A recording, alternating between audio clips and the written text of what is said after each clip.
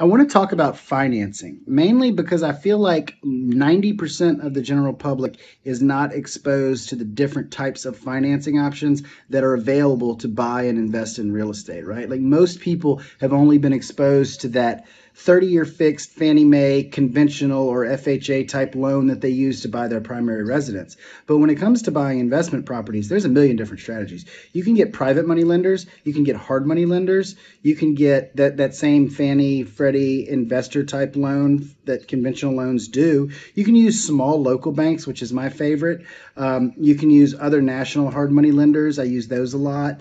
There is a ton of different financing options and strategies outside of the traditional, FHA or conventional type lending, that if you're interested in buying rental properties or fix and flip properties or apartment complexes, you really need to dive in and learn what all of your financing options are.